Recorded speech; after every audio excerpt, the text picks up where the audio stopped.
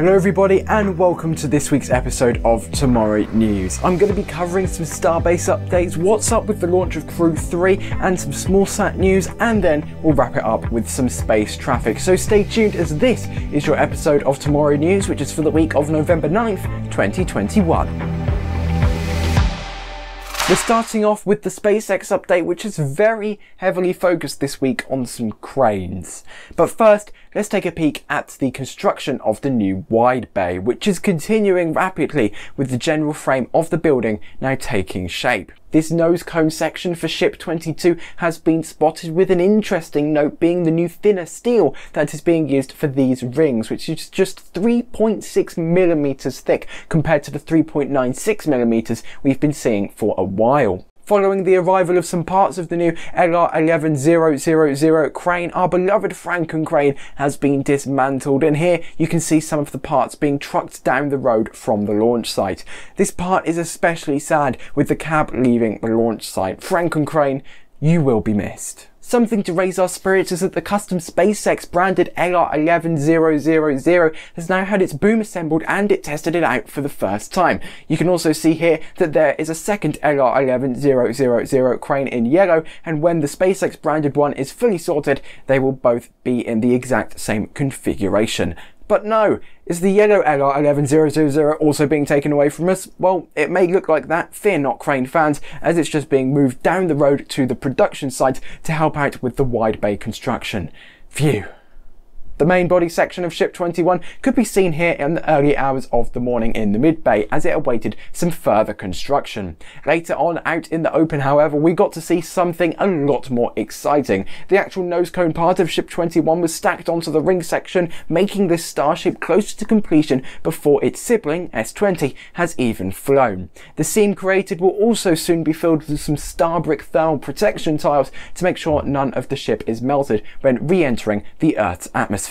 Smallsat launch provider Virgin Orbit has been interested in other launching locations for a while now. One I've spoken about before on the channel is Spaceport Cornwall, but it isn't just Europe they're looking at. They also want to have a location in Asia. ANA Holdings, the parent company of All Nippon Airways, has signed a non-binding agreement with Virgin Orbit to fund ground support equipment at an airport in Japan's Oita Prefecture. The airline will also be providing funds and support for 20 envisioned orbital missions, and pending regulatory approval in the US and Japan, the company could be ready to launch missions from Oita by the end of next year.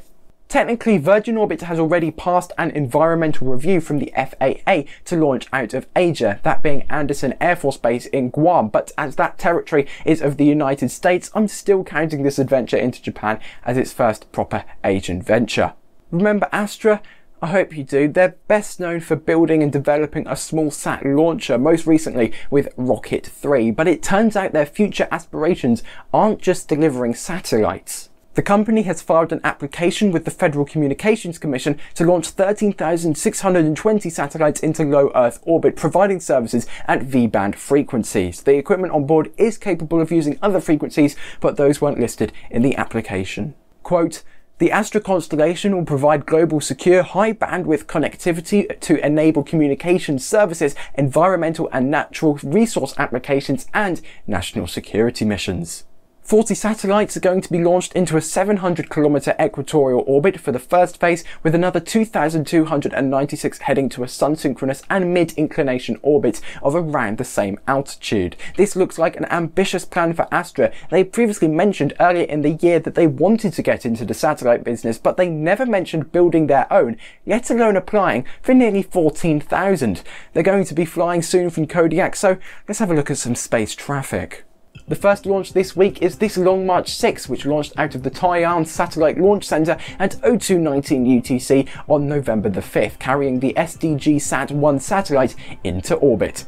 Following this was another launch from China nearly exactly 24 hours later at 0300 UTC the next day, which was this Long March 2D from the Xichang Satellite Launch Center, carrying the first 3 Yaogan 35 satellites into space. As I mentioned earlier in the headlines, there has been some shuffling about with the launch date of Crew 3 and the return date of Crew 2, but finally, at around 19:05 UTC on November 8th, Dragon Endeavour departed the International Space Station for the final time this mission, starting Shane Kimbrer's, Megan McArthur's, Akihiko Hoshide's and Thomas Pesquet's journey back home.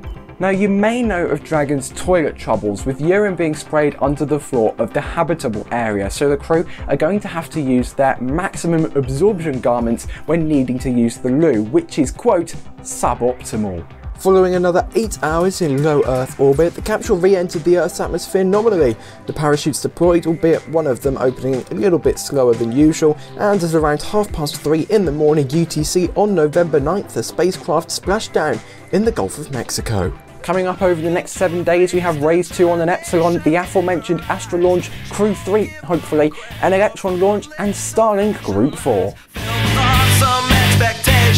This girl's a fascination, and nothing in her way will keep her from her destination, 'cause she's fine.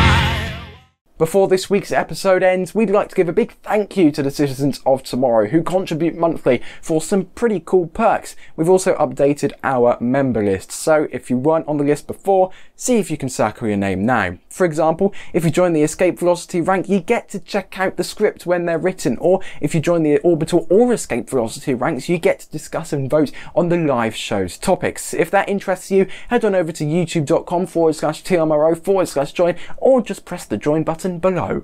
If you want to help boost our figures, feel free to subscribe and press that notification bell so you don't miss the next show, be that Tomorrow News or Tomorrow Live. But for now, thank you so much for watching, and goodbye.